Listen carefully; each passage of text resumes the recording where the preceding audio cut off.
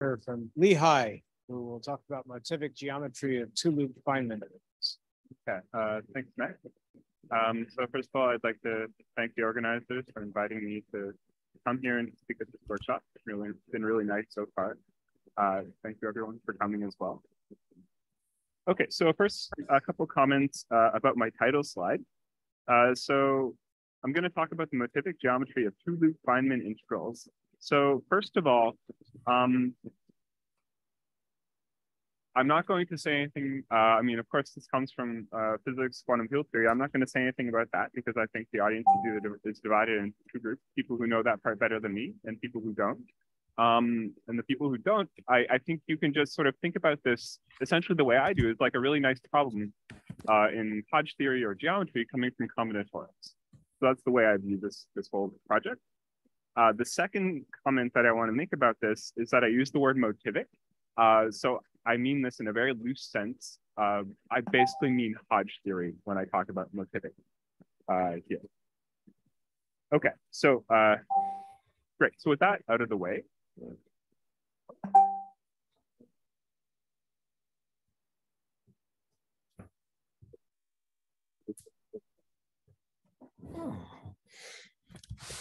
great, thank you. Okay, so I'll give some basic definitions first of all. So let's start with the graph, which I'll call gamma, and some integer, some positive even integer called the space-time dimension. So for me, a graph is going to consist of, the basic data. So you have your edges, your vertices, and your half edges. So I'll sometimes call these external edges. I mean, that's maybe the only modification we need to make here. And so to each half edge, I'm going to associate with a momentum. So this lives in a Minkowski space dimension D. That's what the 1D minus 1 means. And these vectors will satisfy conservation of momenta. Right? So if you add up all the momenta coming into this graph, you're going to get 0. And so to each internal edge, we're going to associate a positive real number called mu. So I'm going to simplify things a bit. So this is sort of the basic, starting point for this whole project. So the simplifications are the following. So first, I'm going to view masses and momenta as complex numbers. So this is, just to make dealing with them via algebraic geometry a bit easier. I'm going to restrict to the case where I have no one-valent vertices on my graphs. This is just, again, a simplification that I can make. And I'm also going to look at only connected graphs today. And for each vertex, I'm going to associate a single half edge. So in fact, like we can sort of drop the half edge condition. I introduced it and sort of dropped it immediately. And so I'm going to associate the momenta to vertices instead of half. Okay, so these are justifiable simplifications. Okay, so once we have this data, we can associate a bunch of polynomials. So these are called the semantic polynomials. So they live in the ring of polynomials with variables corresponding to the edges of the graph gamma. So there's a U polynomial. So this is called the first semantic polynomial. So if I take a spanning tree of my graph gamma. So when I say spanning tree, I mean take a tree inside of the graph. Tree is tree. Spanning means I contain each vertex of the graph in my subtree, in my subgraph. And when I say this, I also mean that a spanning tree is simply connected, so a single component. So there's a unique component to this spanning tree.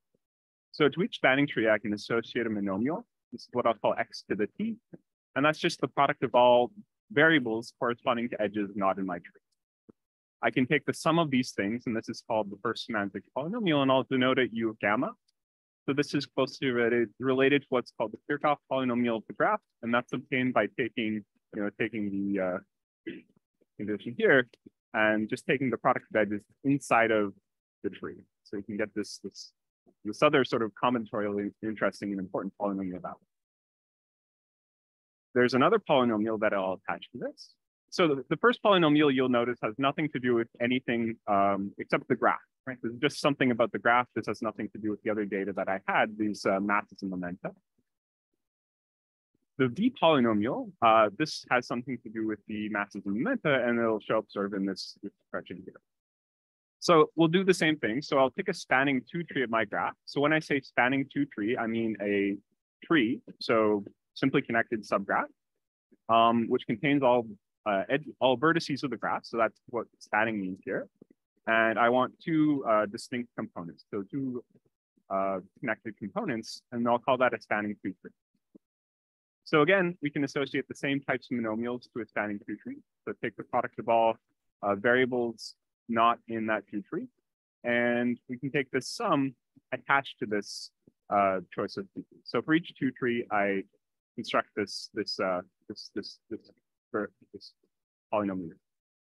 Okay, so the coefficients that I introduced here, these have something to do with the momenta. These are the sum of all the momenta coming into each of the two trees, and then I take the square. So when I say square here, I mean take the scalar product of these two vectors with one another. And so by conservation momentum, the sum of the momenta coming into one of these two trees and one of these components and the other component, these are going to be the same. The sum of things in here is the same as negative the sum of things in here, but when I square those. Right. So this is the basic setup.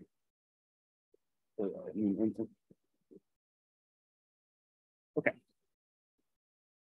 Great. So once I have that, I can find the polynomial that I'm really most interested in. So this is often called the second semantic polynomial. I'll call it F gamma, associated to the graph. And so it's just the polynomial I get by taking U gamma, multiplying by this linear term in terms of all edges. So here is where the masses appear in my polynomial, and I add B gamma. Okay, so a couple comments about this polynomial. So the degree is equal to the loop order of the graph. When I say loop order, I mean first Betti number. So the degree of U is equal to the loop order of the graph, and that's basically because if I want to build a spanning tree out of the graph, I can just take a basis of loops and remove one edge from each of these elements in the base. Similarly, if I want to get a spanning two tree, I can just take a spanning tree and remove one edge. That'll be a spanning two tree. So that will tell me that the degree of the F polynomial, which is the same as the degree of the V polynomial, the U polynomial times linear plus B, is equal to the loop order plus one. Okay. So these are just homogeneous polynomials. So these are homogeneous polynomials. That's maybe the most important part in this ring of polynomials corresponding to edges. So basic example. So this is I don't know what this is called. So this is called a bunch of different things in the literature. You can see this is called, I think we use sunset. I've seen sunrise, banana graph. I don't know, there's probably more. Bananas high, so this one is sunrise. If it's high loop, it's banana. Okay. Okay. All right. So in this case, you can write the expression out nice and very easily, right? So if I want a spanning tree in this graph, it's just any edge. So I have a vertex here, outgoing edges, outgoing edge, and edges connect. So a spanning tree is just any edge in this graph. And then you have the complement is just the two edges that aren't in that spanning tree. So you get the product of those two variables.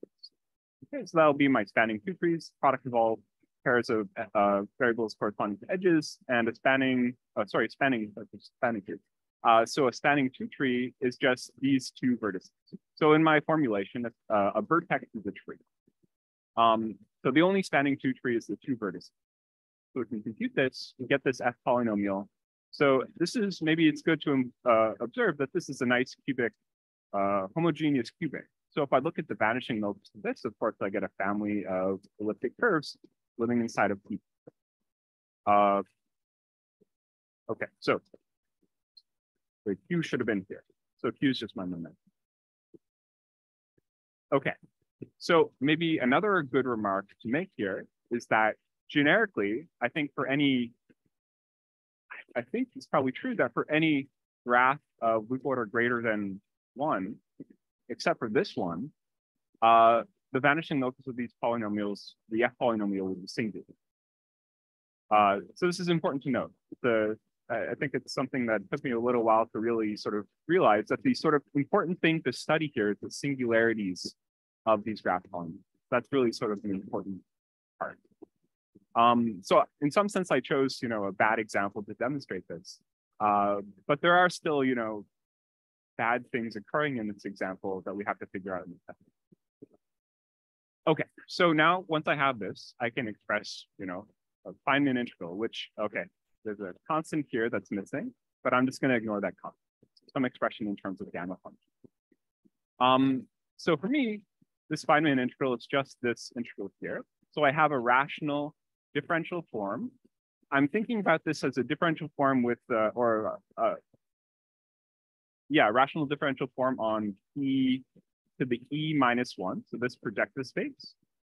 So I have my standard homogeneous differential e minus 1 form on here. So this is a very standard thing if you think about any, residues on hypersurfaces and projective spaces and things like this.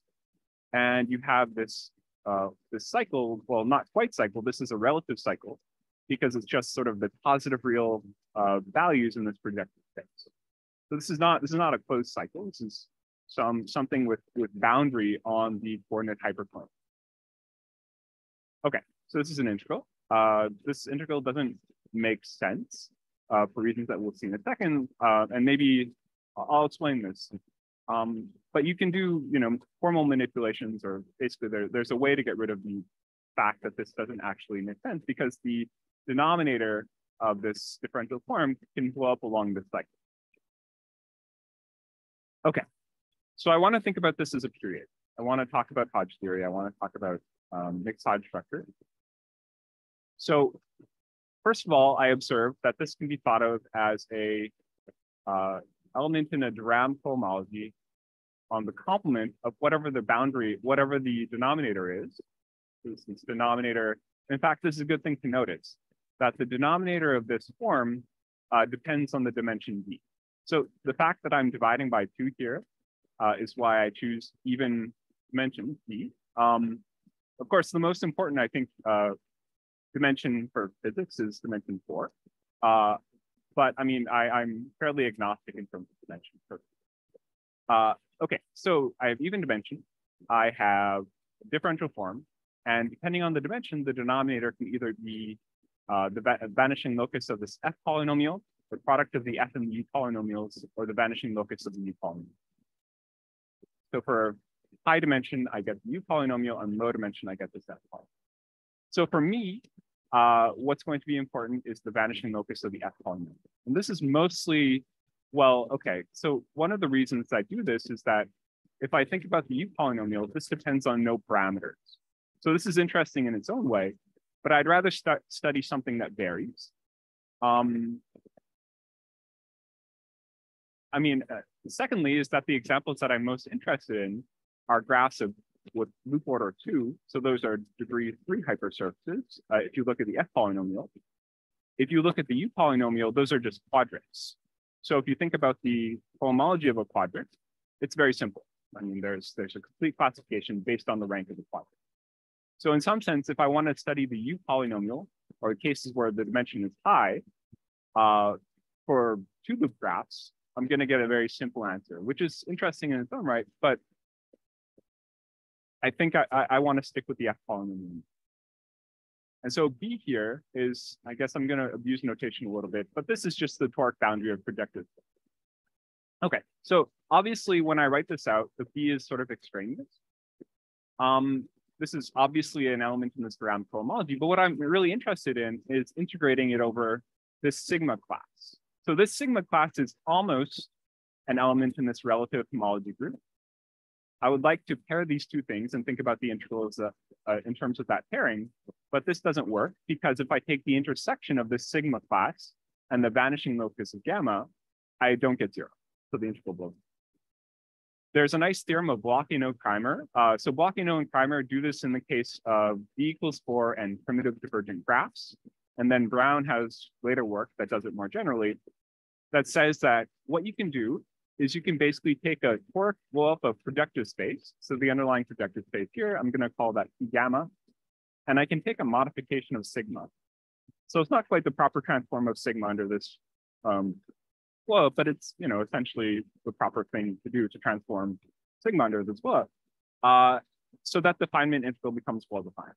So it becomes a relative period of this relative mixed Hodge structure, of this relative Hodge. Okay, so the Feynman integral is a period of a mixed Hodge group. This is really the point.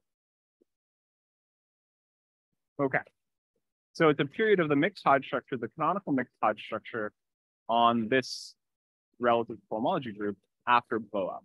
So I'm going to use the same notation for the boundary here before blow-up and after blow-up. But what I really mean is I take the preimage of the toric boundary after some toric blow-up. And so maybe just an example of what exactly happens. In this case, the thing to do this blow-up, I need to blow up the points 1, 0, 0, 0, 1, 0, 0, 0, 1. So the toric fixed points.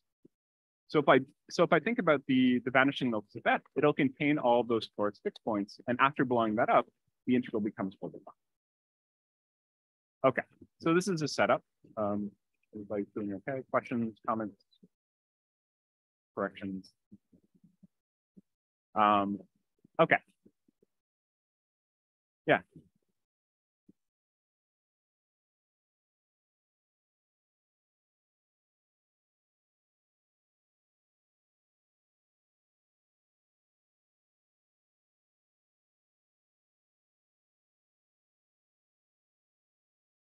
Yes.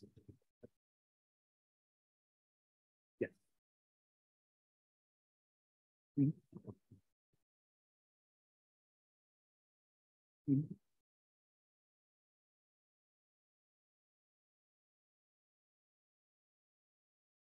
Yes, right, exactly. Yeah, I don't know the physics part of this well enough, but this is true. So yeah, so that's what I'm going to focus on now. So from my perspective, what I want to do, so this is a relative mixed Hodge structure. But I mean, you can think about this. I mean, I'm not going to say exactly the words you're saying, but this is an iterated extension of mixed Hodge structures coming from, well, the intersection of this hypersurface, or this, well, if I take, what am I going to do? I'm going to take the intersection of this thing with the boundary, so the toric boundary. So if I take the intersection of that thing with the toric boundary, after doing the correct sort of manipulations, you see that the intersections look like, well, projective space minus a graph polynomial obtained by deleting some subgraph of gamma, or things that sort of come from contracting subgraphs of gamma. So this is something that Brown works out. So the point is basically that this is an iterated extension of mixed Hodge structures of this type. So if I want to understand this mixed Hodge structure and where it lives, it's enough to understand the mixed Hodge structure without the non-relative. So that's totally enough. And so that's what I'm going to do. And of course, the obvious statement is that if I want to understand the mixed Hodge structure of the complement of a hypersurface in projective space, that's up to mixed Tate factors, or up to the Tate factor, just understanding the cohomology of the hypersurface itself. Okay, so I want to study the mixed Hodge structure on the cohomology groups of these hypersurfaces. So, I mean, the whole philosophy here is, I mean, I could study the Feynman integral itself. I could think about that as a period. But what I want to do is I want to think about these as periods of this mixed Hodge structure and then understand that space of periods. That's essentially the idea. And secondly, as I mentioned a little bit before, I'm going to focus on the case where the polynomial z gamma d is just the vanishing locus of the element. Okay. I'm going to break that. I'm not going to do that all the time, but for most of the time, I'll tell you when I don't. Okay, so what is known? I'm going to say stuff about the mathematical literature because I don't know the physics literature well enough for other things. But I'm just going to say what appears in the mathematical literature. So here's a bunch of examples. So for the case of the wheel, so this is called the wheel within scope. So this is studied by Bloch-Esnault and Kreimer. They show that the mixed Hodge structure that you get is mixed Tate. There's the sunset family of graphs, which is also called the banana graph. So these are studied in, I guess, lots of different works. I think Bloch, Kerr, and Vanhove have a sequence of papers where they study these things. I mean, other people study these things as well, but I think in the mathematical literature, that's cool. So in this case, maybe a good thing to point out is that if you take the graph hypersurfaces attached to this, these are degree n+1 hypersurfaces in Pn. So they turn out to be Calabi-Yau. So that's a very interesting fact, but those are the only Calabi-Yau graph hypersurfaces, vanishing loci of F polynomials that you'll find. So if you want to think about Calabi-Yaus directly, those are your friends. There's also an example in the literature corresponding to the double box. So this was worked out by Bloch. So in this case, it's the degree-free hypersurface if I take the vanishing locus of the F polynomial. So what's going to happen? So it's degree hypersurface. It's a fivefold. So it's a cubic fivefold. And Bloch shows that the fifth weight-graded piece of H5 is isomorphic to the homology of an elliptic curve when the dimension is the physical dimension. Okay, so yeah, so it's sort of a hidden Calabi-Yau in that case, right? And that's sort of the theme here. The theme is, except for the first case, we're looking for hidden Calabi-Yaus. So we see obvious Calabi-Yaus here and a hidden one. So maybe just to mention a bunch of other results. So a general result of Bell, Kale, and Brosnan, which studies the motives of the U polynomials, says that there's in some sense general. I'll mention also that Doran, not Doran, Doran, basically applied the same methods as Bloch-Esnault-Kreimer to a family of graphs called the zigzag family of graphs. Get some nice results there. Similar results. I'll mention because in the audience, so Clement and lots of collaborators have studied the sunset graph and the ice cream graph. So, I mean, this is maybe breaking my rule about being in the mathematical literature, but it's close. And I'll also break the other rule about being in the literature by mentioning that Matt has a bunch of unpublished results about various two-loop graphs. Okay, so soon to be. Okay, so close enough. Okay, great. Both rules are broken because of audience. Okay, right. So how do I study these? So so this is my background portion of the talk. I'm going to talk a little bit about some of the results that we have. So this is work with Chuck and Lairez-Vanhove. Okay, so here's like the basic motivating idea behind all of this. It's a very simple idea. I don't know if I want to attribute this to me or even us.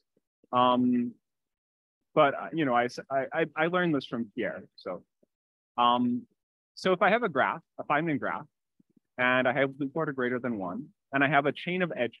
So when I say chain of edges, I mean something like this. So in the double box, I have an edge connected to another edge connected to another edge, and these are basically bivalent vertices connected. Right? So if I ignore external edges, these are connected by bivalent vertices.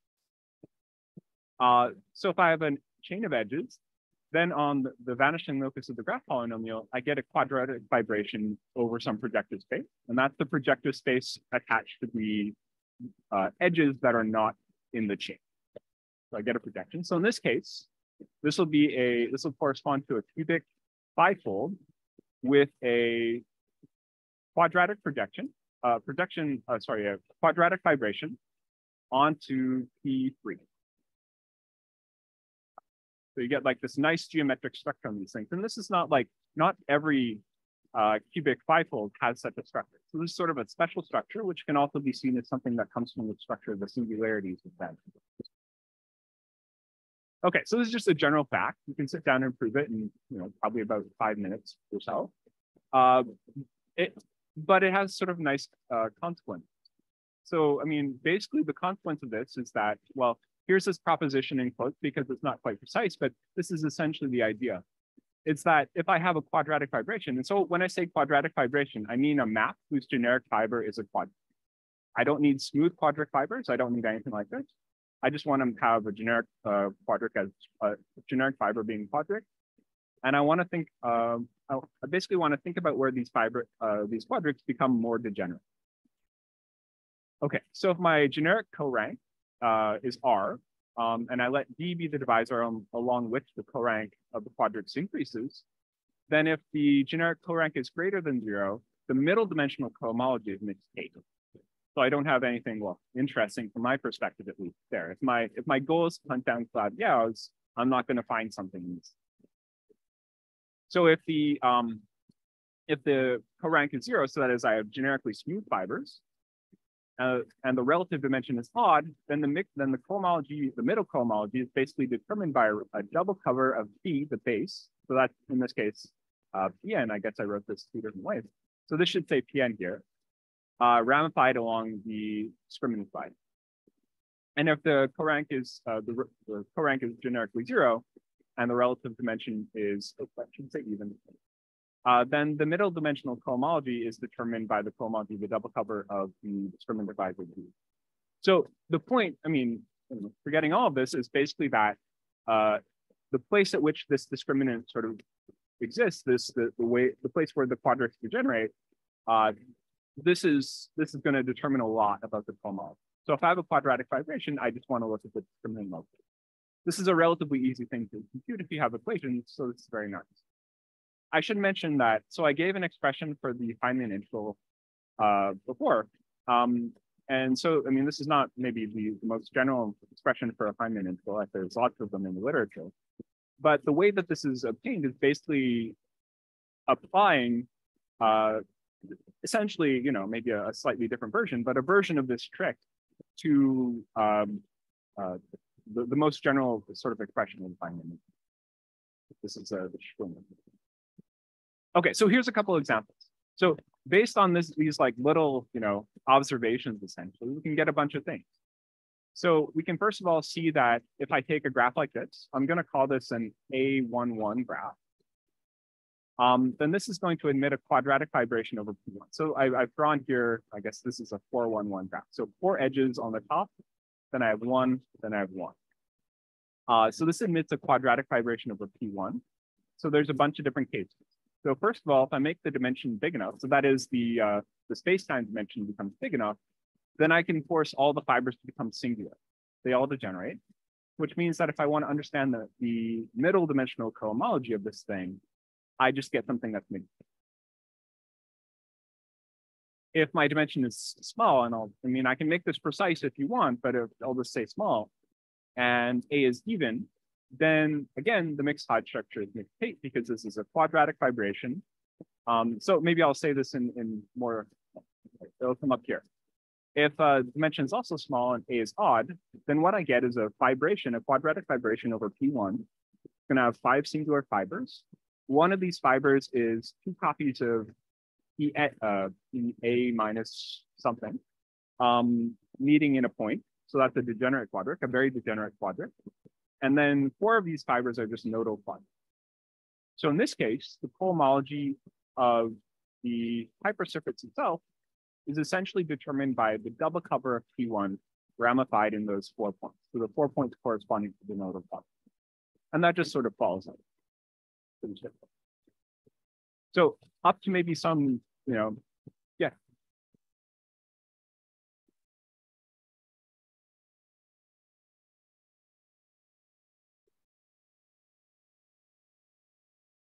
I don't do anything with that.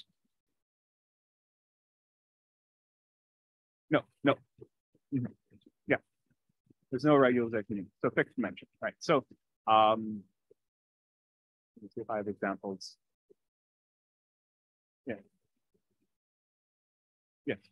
Mm-hmm. Yeah. Okay. So this is my one example.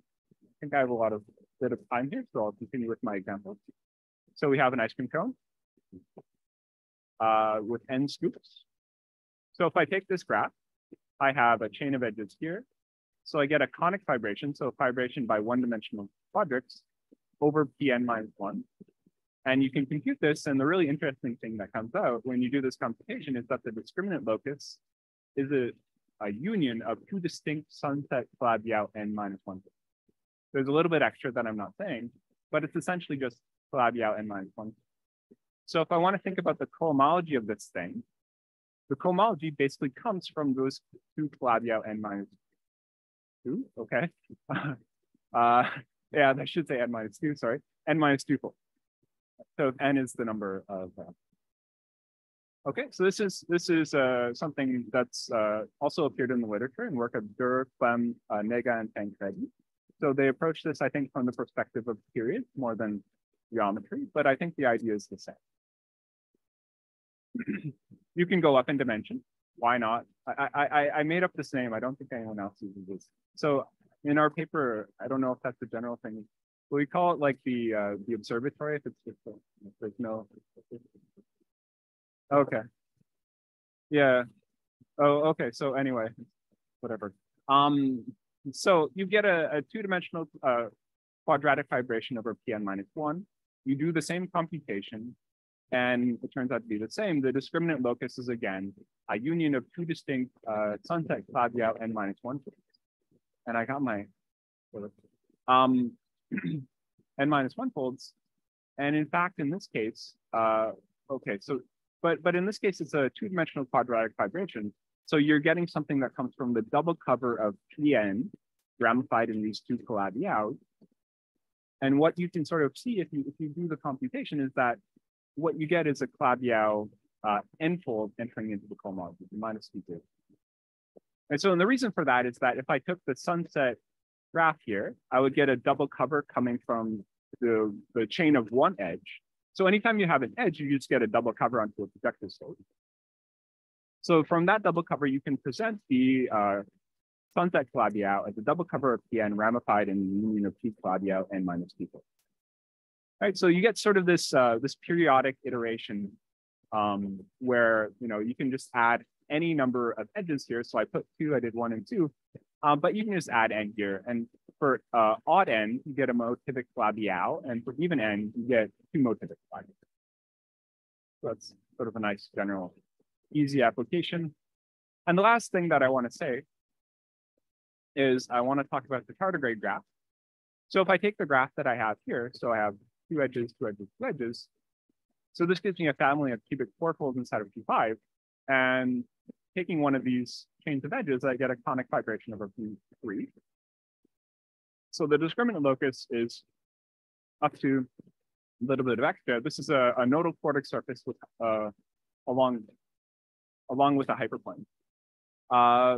So the motive basically comes from the case of surface. Okay, so in fact, in this case, this is maybe that's probably not an interesting statement in this case because this is a cubic fourfold, and cubic fourfolds, basically, if you look at the cohomology, it looks like a K3 surface. So in some sense, this is generic. So what maybe is the more interesting thing is if you take any other two-loop graph with the same number of edges, so 6 edges, you don't get a K. So this is probably the best case. In the other cases, you actually things are worse. So we did some computations. You can see that this is generically a card rank K3 of K3 of card rank 11. And you can do this more generally as well if you have an n hypersurface. So 3 chains of n edges along these things, you'll get sort of motivic Calabi-Yau n. Okay, so sort of fun applications of a little lemma. Now I want to spend maybe the rest of my time here talking about theorem, a maybe more general statement. And I want to focus on what I'm going to call a Feynman cubic. I think this comes from that as well. So this is the case where my loop order is 2. And then my graph is of the form gamma ABC, where A is the number of edges on the top, B is the number of edges here, and C is the number of edges. So the degree of this F polynomial is 3. So these are cubics. And the degree of the U polynomial is 2. So as I said before, in this case, it's not really very interesting to study the vanishing locus of the U polynomial. What's more interesting is this F polynomial. Okay, right. So this is the statement here. So what I want to understand is the vanishing locus. So if you dig into the physics literature, there's lots of computations around these things. And lots of them sort of suggest that what you're going to get out of the Feynman integrals attached to these graphs come from either elliptic curves or mixed state mixed product. See lots of elliptic functions, elliptic logarithms and stuff going around when you do this. Maybe a sensible conjecture that came from Bloch's paper about the double box is that if you take a graph like this, at least when one of A, B, or C is equal to 1, you should basically come up with elliptic curves. That was essentially what expected. So since this isn't a mystery novel, the answer is to this question, like, is this actually going to happen? The answer is sort of, right? So if you restrict your space-time dimension to 4, you actually do. This is actually true. If you let your space-time dimension get big, even in the double box case, you get curves of higher G. But you still get curves. That's maybe the interesting part. So I want to explain this, the following result. So let's suppose that B is equal to 0 or 1. Why did I choose B to be fixed? I don't know, looks nicer. So, I mean, this is basically, if you think about the graph theory of this is the same thing as saying like the whole graph with its half edges is planar. No, yeah, right. Yeah, this is not like a well drawn, but if I had 0 edges in the middle, right, this is a very planar graph. So this is the case I want to think about. I don't know how, like,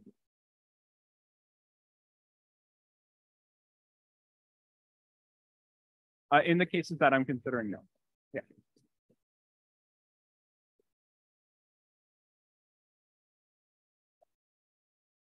Okay. So the theorem is that if I take the vanishing locus of this F polynomial, then this is contained inside of what I'm going to call MHSQ of height. So this is the extension closed subcategory of the category of mixed Hodge structures generated by the cohomology of the hyperelliptic curves. So you have mixed state stuff in here, and you have the cohomology of hyperelliptic curves, and that's it. And their extension. The next part of the result is that if I replace A or C, if I assume that they're less than or equal to 2, then I can replace hyperelliptic with elliptic. In fact, in the case where A or C is equal to 1, we saw the easy proof of this already. That was the A11 down. And if the dimension is large enough so that this quadratic vibration that I'm going to construct, if that degenerates, then I just get mixed state.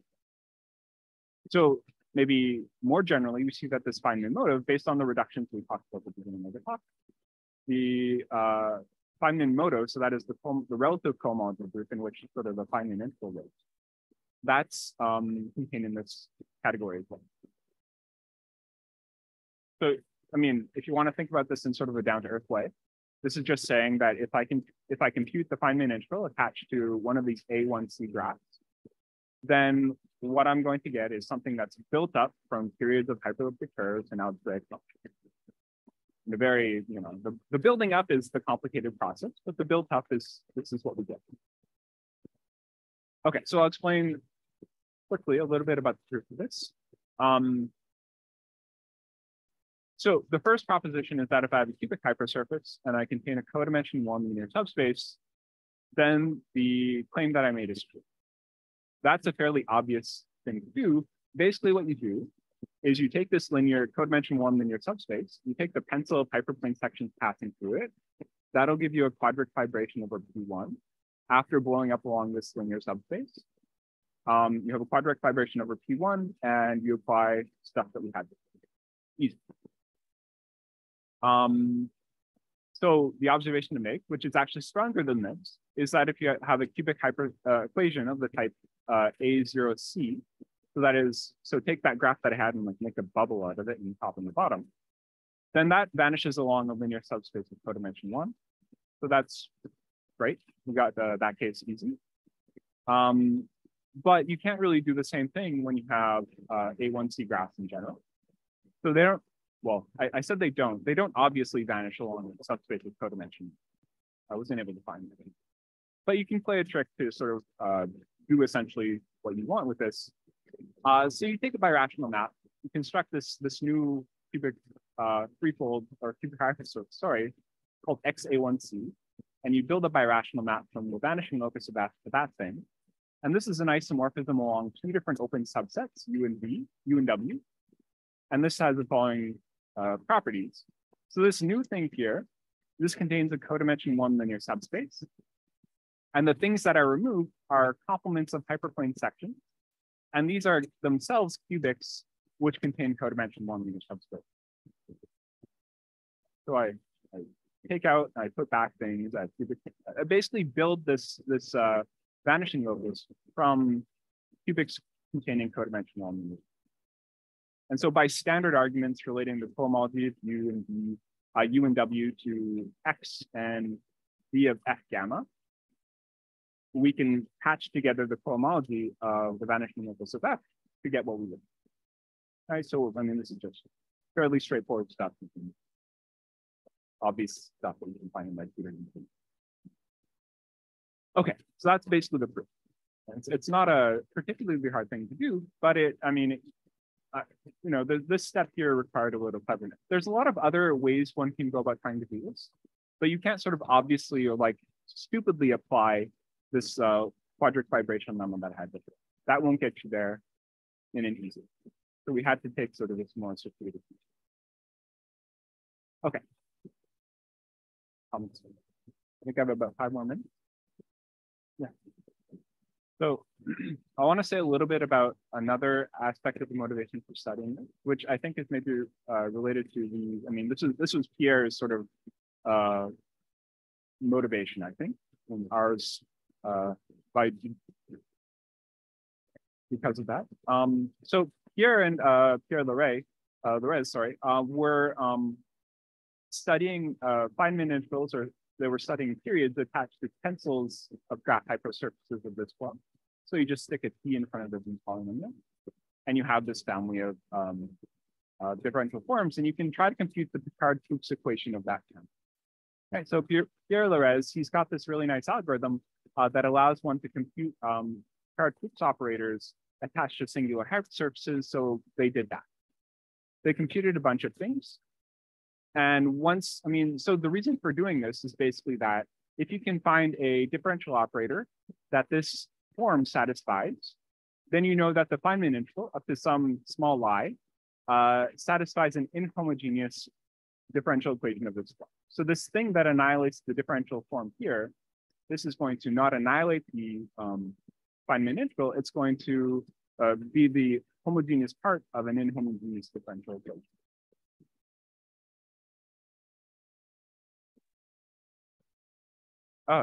Right, so okay. So this was not done in general, this was done for a specific example. Yes.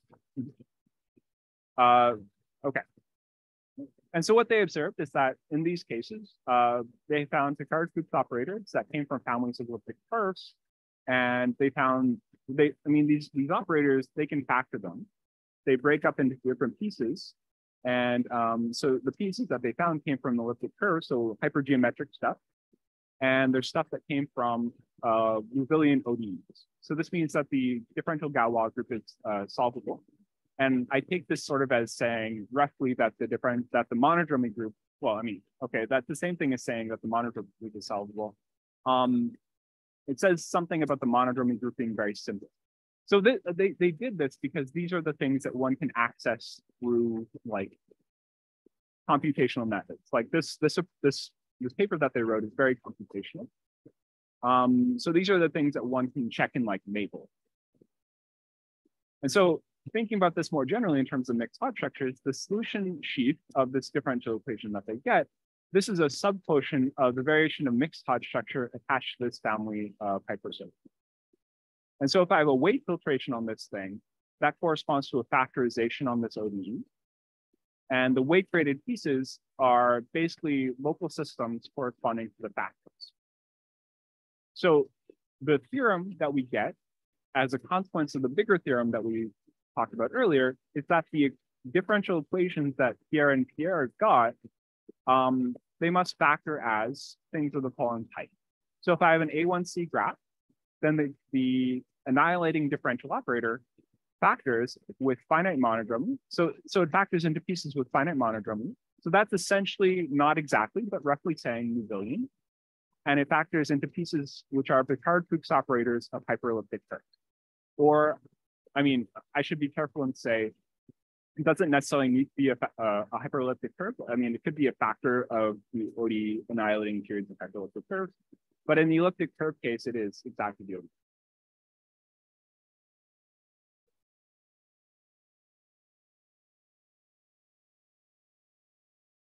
Oh, yeah, we don't know if it's a homomorphic differential. Like I'm not.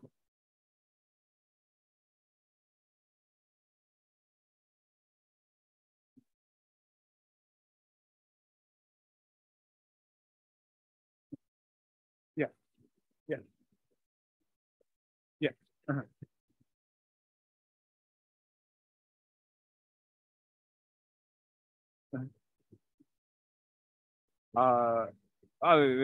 If this is your bar for Calabi-Yaunus. No. So yeah. No. Yeah, that's one of the points here. I don't know. We don't know anything about this differential. It's just there is something, and we have an annihilating ODE. Okay, so I have about 0 minutes left. So do you mind if I take another seat? Okay. This is my last slide. Okay, so this is a comment that I made earlier, that if B is equal to 4, then we only get elliptic curves for all A, B, A, and C, and B equal to 4. The second comment that I want to make is something related to this paper of Bloch that I mentioned earlier.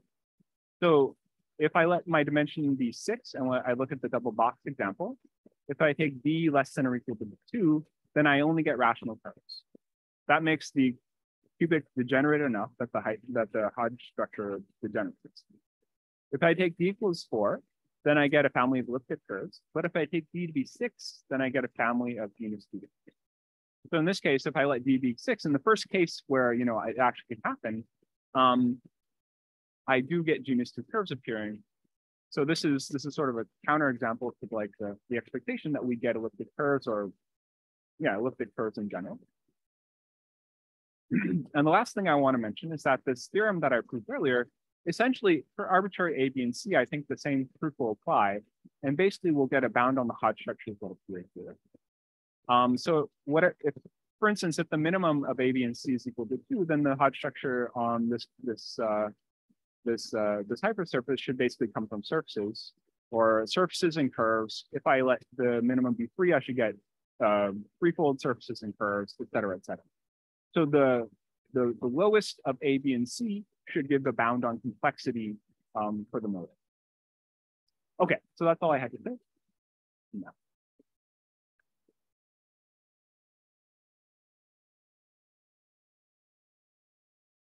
Okay, questions for Andrew?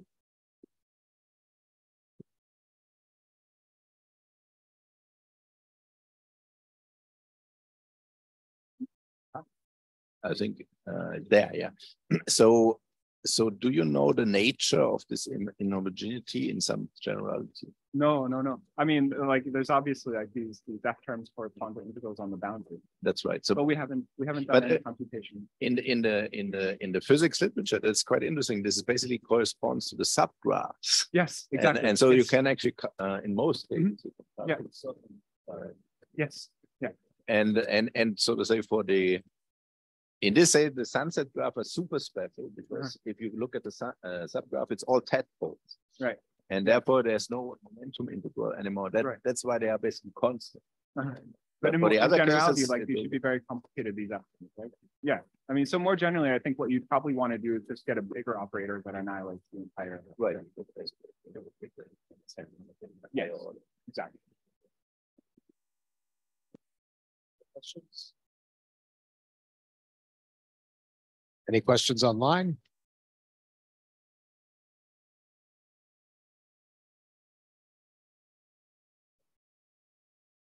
Not? Let's thank Andrew again.